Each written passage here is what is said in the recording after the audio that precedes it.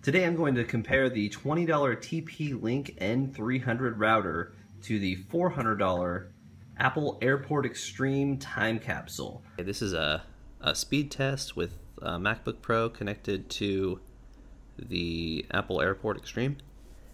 I have a cable internet service by Comcast. I pay for 25 meg down and 5 meg up. Alright, looks good. Let's see how it does on my iPhone. Alright, this is a speed test with my iPhone 6 connected to the Airport Extreme.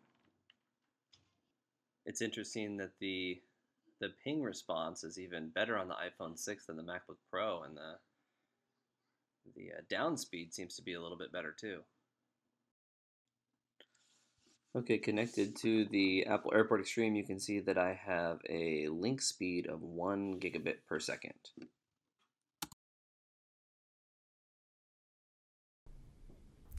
This is a speed test with the MacBook Pro Retina connected wirelessly to the TP-Link router.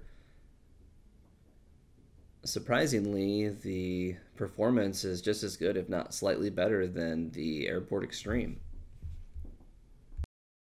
Okay, this is the iPhone 6 connected to the TP-Link router speed test. Definitely a little bit more sluggish than the Airport for the phone here. The link speed with the MacBook Pro connected to the TP-Link router is significantly slower at 144 megabits per second. I've used the TP-Link N300 for about a week. I have to say, for $20, it was a really awesome router. Now, when I started connecting more than 2 devices, it started to get sluggish. When I was just using my phone and my laptop, it worked great, but once I brought the Apple TV into the picture and 2 laptops and 2 phones, it started to get a little bit sluggish. About once a day I'd have to reboot the thing because I couldn't get internet access at all, or it would show that it was connected on the top of the phone, but then when you would go into Wi-Fi, it wasn't actually getting a connection. So rebooting it would take care of that.